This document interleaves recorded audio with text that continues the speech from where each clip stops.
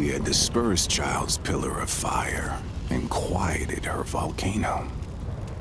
But the Earth had been shattered by the Witch Girl's chaos, and so...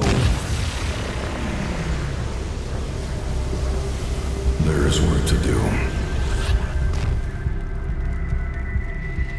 What began with the stranger calling upon a savage would now come to a head with the savage summoning the stranger.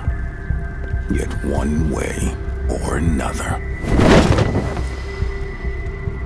the conflict would end. The stranger summoned the Lords of Order and the Lords of Chaos to hear the savage's plea. Hear me, lords. You govern the balance in all things, from the largest galaxy to the tiniest quark. But upon the planet Earth, I have partnered with your Lord of Chaos and begotten your Lord of Order. It is I, Vandal Savage, who has maintained the balance there. Child has upset that balance, threatening the destruction of the planet and the true tragedy. It is all so unnecessary. If there is tragedy, Savage, you are to blame. Your alliance with Darkseid has evolved Earth into a significant front in the war between Order and Chaos. If Child has upset Earth's delicate sensibilities, this Savage has no one to blame but himself. Fortunately, the Savage never learned to surrender.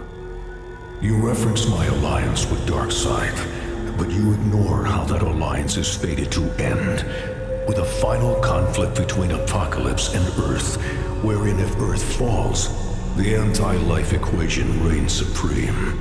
Chaos will virtually cease to exist, rendering order moot.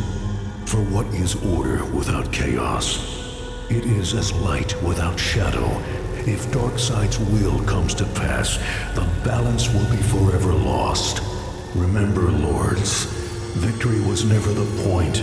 It is the balance that is all.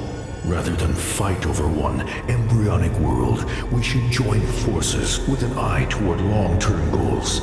In the name of the holy balance, I charge you to honor your true purpose. What say you all? The Lords of Order agree to your proposal. Chaos also agrees. The Child will no longer have our support, but we shall not withdraw her. Let the scales balance themselves. It will suffice.